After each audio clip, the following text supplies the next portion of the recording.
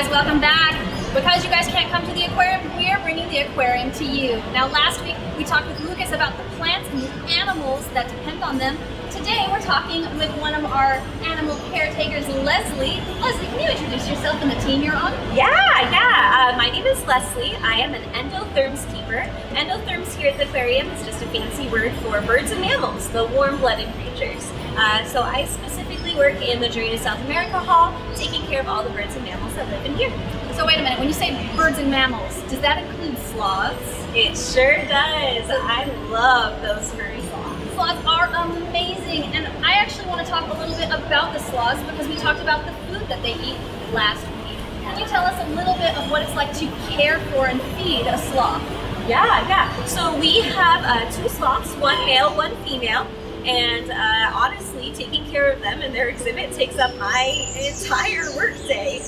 Everything from cleaning up poop, which is pretty obvious. A poopy time, would you say? Exactly.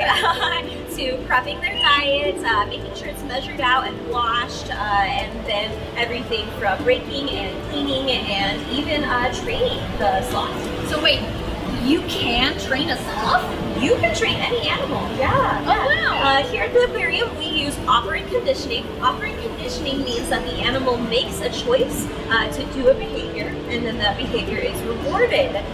We choose to only reward behaviors using positive reinforcement.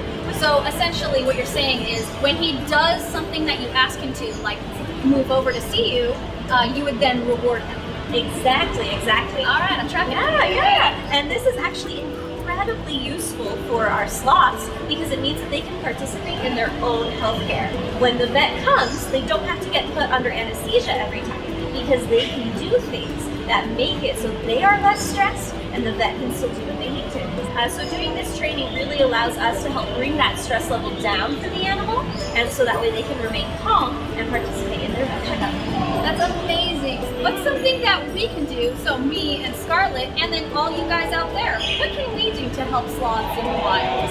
Great question. One of the biggest things we can focus on is making sure that the wood that we use and things coming from the rainforest is being harvested sustainably.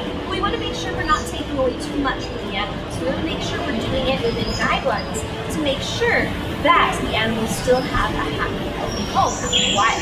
The Rainforest Alliance is a great institution that makes sure that things coming out of the rainforest are being sustainably harvested, or there are other options of things that would come from the rainforest that can be produced in other ways.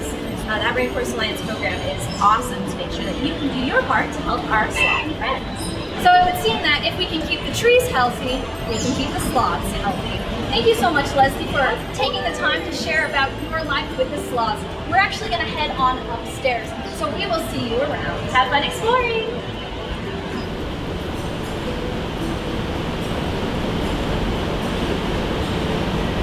Thank you guys so much. We've come to the end of this adventure, and we learned so much today about how sloth training helps the sloths have the best possible health care. Looks like Scarlet knows where we're going next, but it sure is hot here. Let's go with Scarlet to cool down. Since you guys can't come to the aquarium, we're bringing the aquarium to you. See y'all next time.